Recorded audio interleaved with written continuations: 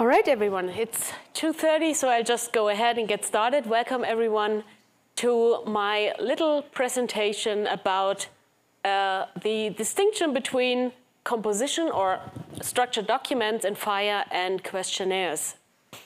My name is Simone Heckmann. I'm chair of the technical committee for FHIR at HR7 Germany. And if you were at DevDays last year in Amsterdam, you maybe heard me ranting about some of the specifications that we have in Germany, which are mostly document-based, using document bundles, and the issues that we have with this approach, and why I was of the opinion that we should have used questionnaires to save us some of the pain that we are currently experiencing.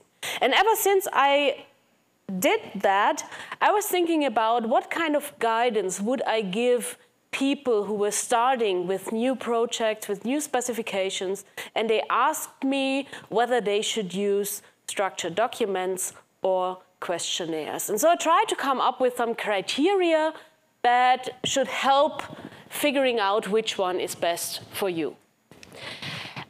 Just to catch everyone up about what it actually is that we are talking about, let me give you a quick recap about structured documents and questionnaires in FHIR. They both serve pretty much the same purpose, and that is the communication of structured information in the shape and form of a document. With a structured document approach, we usually start by creating a composition resource. This composition contains all the document metadata, like what kind of document is this, who's the author of that document, what time was this document created, and it also structures the document into different sections. And each of these sections may contain references to other FHIR resources that make up the structured contents of this document. And once we are finished with the creation, with the composition of our structured document, we take all the resources that we selected, that we want to have as part of our document, and put it all into a bundle. And this bundle is the structured document. It's the resource that we can exchange using different kinds of protocols to send this document to a recipient. So for example, here we have like a discharge letter that would have a fixed number of sections, like medical history or diagnosis, medications. And in these sections, you would reference the FHIR resources that contain the pertinent information for this particular patient and this particular encounter. With the questionnaire approach, we are digging a little bit deeper. We're not now thinking in objects that we aggregate to represent a document, but we are more kind of thinking on a field level. Like we define the different items of information that we want to have in our questionnaire. And for example, here we have a tiny little questionnaire with 3 questions. First question is we want to know the patient's name. Second question, we want to know how the patient is doing. We are giving a few options that you can choose from. And then we have a third question where we're kind of asking again what the issue is with the patient, but we only want to ask that question if the patient answers that he is not doing well. In all other cases, we are just fine with patient answering the first 2 questions. And in this case, the information that we capture is contained in questionnaire response resources. So for one questionnaire, we might have multiple questionnaire responses that are basically answering the same questions for multiple different patients. And when we communicate our information, only the questionnaire response is being sent and exchanged between systems. The questionnaire response is pretty much like a set of keys and values, where the key is the ID of the item that you defined in your questionnaire, and the value is the answer that has been given. So it's a very compact format. You could actually represent the same information that we had in the structured documents, where you have, I haven't even counted, but let's say at least 12 resources wrapped in a bundle. You could have the same information in just one resource, in just one questionnaire response. So it's really difficult to draw a straight line and to say, this is when you use a structured document, this is when you use a questionnaire. All of these criteria are pretty soft criteria. But I think it's giving you a general idea or a tendency on which a paradigm would be preferable for a specific use case. The first criteria is, how exact is the agreement between sender and receiver about the structure of the data? If it's just a rough structure, like for example, if your discharge letter is supposed to have multiple sections, but you're not making really a lot of assumptions or constraints about the contents of each of these sections, then you're more likely to be in the structured document realm. Whereas when your agreements really go down to field level and make assumptions about the values that are allowed or which fields are required, and really very precise agreements, you're probably better off using a questionnaire. The next criteria is the amount of free text that may be composed or may be a part of your document. In a structured document, we are actually able to decide whether a section is structured and references other FHIR resources, or a section could also just contain narrative. So, for example, in a discharge letter, we could have a couple of structured sections, like lists of diagnoses and medications, but the patient's medical history might just be text. Also, recommendations for further treatments maybe don't really need to be structured. This could be, again, a section where the user can just enter free text. We can also have free text in a questionnaire, but usually it's not a whole part of the document that's free text, but it's one specific question that may be answered by entering text and not just choosing between different options. The next criteria is how much knowledge do you have about how the information that you communicate is going to be used. With a structured document, particularly with the discharge letter as an example, you're not really making a lot of assumption of what the person receiving that document is going to do with that information.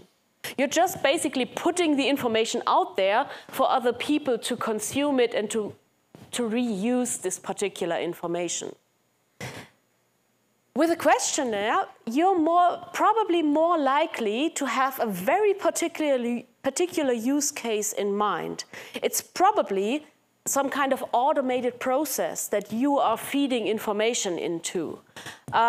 Maybe it's a statistic that you provide information for, or maybe it's a registry that you are entering information into. So with a questionnaire, most of the time, we have a very precise idea of how this data is going to be used that we provide. Next up, it's just a question of volume. With a structured document, there's a tendency for these documents to be quite comprehensive, to tell a long story about a patient's encounter and all the things that happened during that encounter, whereas a questionnaire is mostly more concise and usually maybe just 1-2 pages long, whereas a document can easily have multiple pages.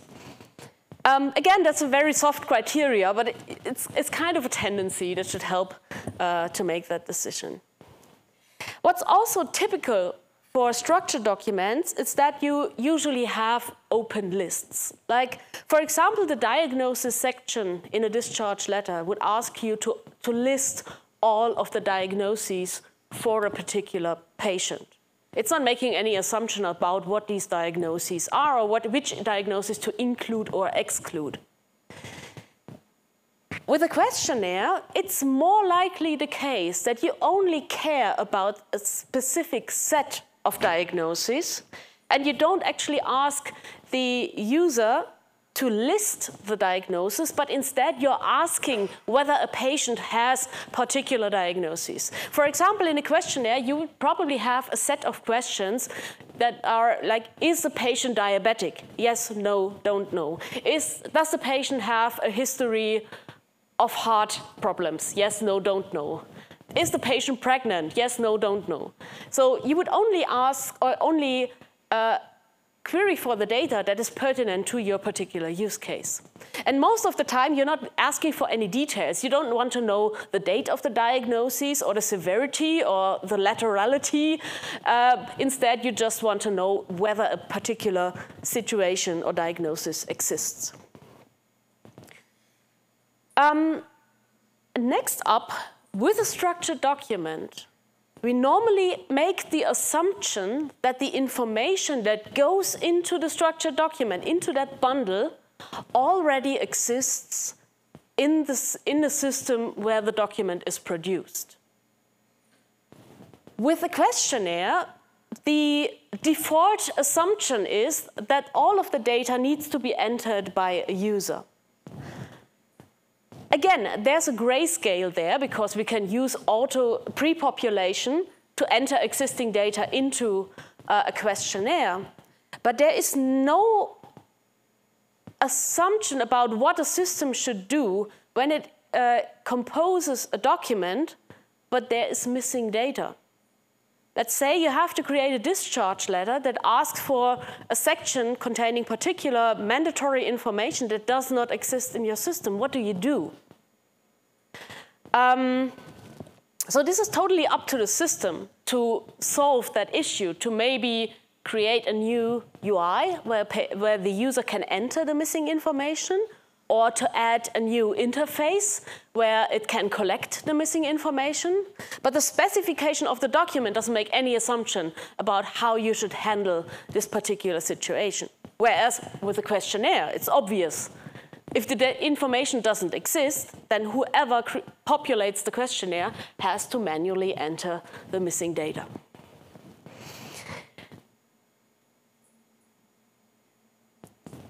The primary purpose of a document usually is to inform another person of a particular history of a patient, or to give information to a person.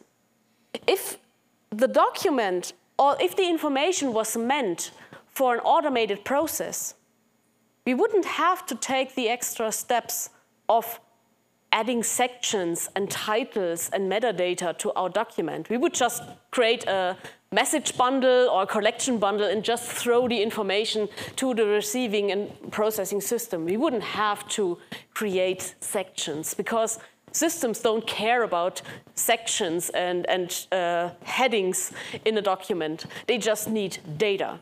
So whenever we go through the extra effort of creating a structured document, we're kind of assuming that there's a human on the other end of the line that wants to be presented, wants the data to be presented in a specific way, in a specific sequence and structure. So the primary purpose of a document is to inform another human. And the fact that we also have machine processable structured information as part of that content is kind of a bonus on top. With a questionnaire, it's the other way around. The questionnaire, most of the time, is used to feed automated processes, to collect the data very specific for one particular process.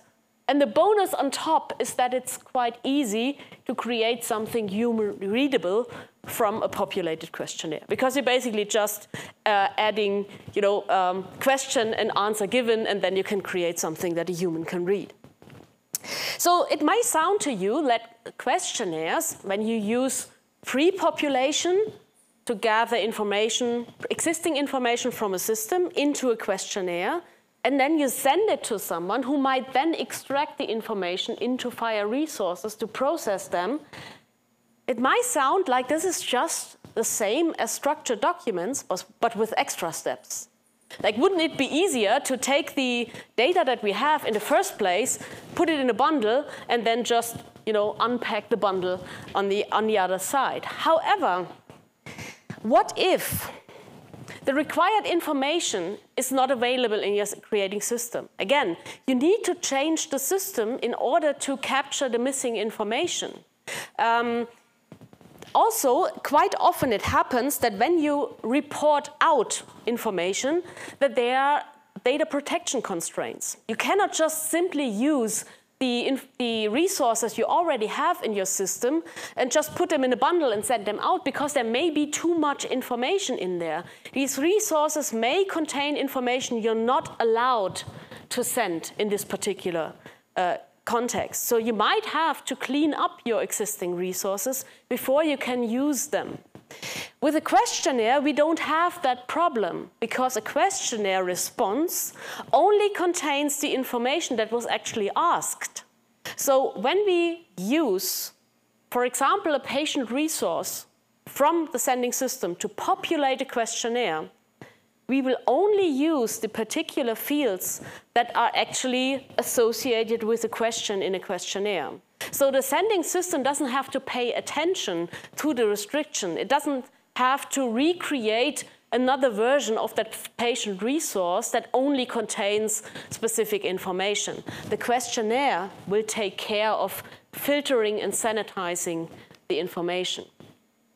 And finally, the most important aspect on why I would recommend to prefer questionnaires over structured documents is the time it takes to deploy them. If you are in a situation where you need data fast and your requirements change on a high frequency, think about what it would mean to do that with structured documents. When you send out a structured document specification and systems have to implement that, they will have to look at your spec and make an analysis and figure out how many of the resources we need to populate that document do we already have? What's missing? How do we get the information that's missing? Do we need to add a new UI to our system where people can enter that information? Do we need to implement a new interface to fetch that information? Do we need to sanitize the information that we already have because it may contain more information that a particular document requires? And then all of this needs to be implemented, needs to be rolled out, needs to be tested, and then we can start delivering data. With questionnaires, it looks a little bit different, because if once a system has learned to render and pre-populate questionnaires, it can do it for any questionnaire. So if you provide them with a new questionnaire, all they have to do is to kind of load that new questionnaire. It's just a change of configuration. It's not a change of code or of implementation. So if you imagine you had a national infrastructure where systems could quickly discover new questionnaires or changed questionnaires, the time to deploy them would be instantly. Because all they would have to do is to load this new questionnaire configuration, pre-populate it with whatever information they already have, and whatever is missing is manually entered by the user when they fill out the questionnaire. And your data could be delivered instantly.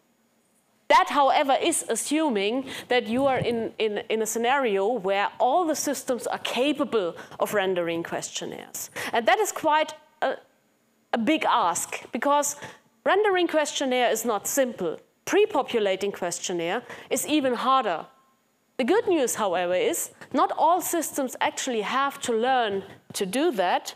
Instead, you could just use the Smart on FHIR framework to enable any system out there to connect with an app that is able to render questionnaires and that can deal with the pre-population of these questionnaires. So I think this is the biggest criteria that is important is how quickly do you need to deploy, how quickly do your requirements change or the structure of your document change, and how much time is acceptable until the systems out there can deliver data in the format that you require.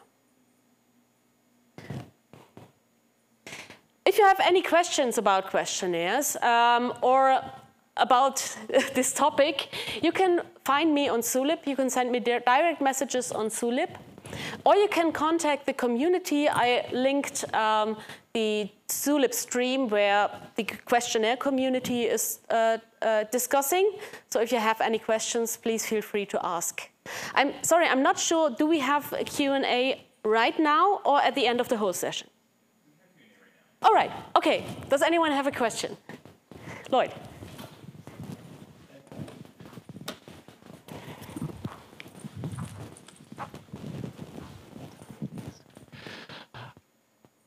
You didn't really talk about the utility of the questionnaire response for downstream use. And that, to me, is the biggest difference between composition and questionnaire response. Questionnaire response is great for the initial consumer who knows exactly what's in it and what it's for, but it's completely useless for everybody downstream. Nobody else is going to have a clue what's in it or what it means. Whereas composition, everybody downstream can use the content, can render the content, can interpret the discrete data. Yeah. And that's the only piece that makes me a bit nervous about the recommendation of questionnaire responses, understanding the ramifications of that. You can manage that if you've got extraction. Yeah. But I'm not sure if I agree with the notion that discrete FHIR resources are easier to render than questionnaires, because that kind of assumes that you are really diligent with adding narratives to your resources, or you're under the assumption that all systems know how to render generic FHIR resources, whereas rendering a questionnaire is fairly simple. You can use a very generic approach to render any questionnaire, assuming you have access, any questionnaire response, assuming you have access to the underlying questionnaire. But you're absolutely right about the downstream consumption, and I think due to lack of time in this session, I really didn't touch on the extraction topic. I think when I think about questionnaires in my head, I always think about the SDC spec and all the extra features that are in the structured data capture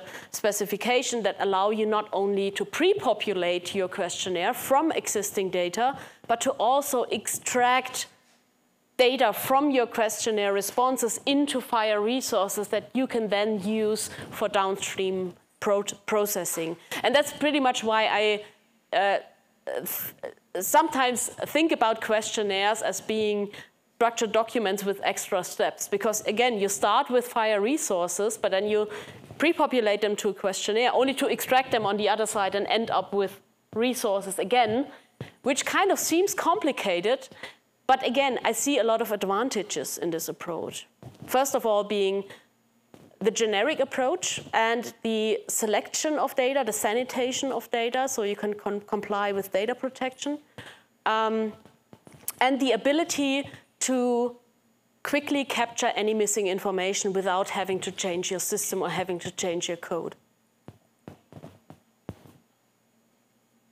Any more questions?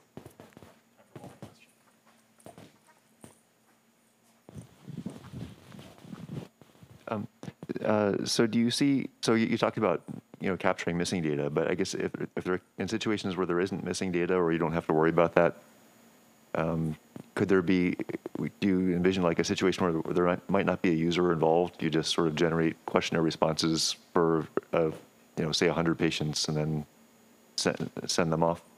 Yeah, I mean, it kind of depends. Technically, I would absolutely agree that you could automatically pre-populate a questionnaire, validate it, find that it's valid and complete, and just send it without ever interacting with any user. You could absolutely do that. However, this questionnaire that automatically pre-populates itself contains a lot of logic, because pre-population means you're running a FHIR query with appropriate criteria to find exactly the resource that you need to pre-populate. Then you're running a FHIR path expression on top to find the one element that contains the answer to your question, and you're actually putting a lot of trust into the person that created the questionnaire and added the annotations for pre-population to really get it right, to find the right resource and to have an appropriate FHIR path expression that deals with repeatable data, like selects the appropriate instance that is best to populate the questionnaire. So I think it's probably a good idea to have a user, just look at the data and say, yeah, that's okay. That's the appropriate information, that's the latest information, and the prefetch and pre-population was adequate and got the right information. But I think there's probably scenarios where questionnaires are so well tested and the data has such a good quality that you can actually be sure that the pre-population always works. But I'm not sure how realistic that expectation would be. But I think in a well-controlled scenario, you could probably easily do that. Yeah.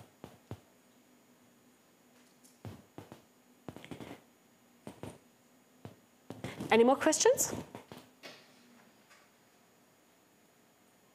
No? And who's next in this session? Thank you.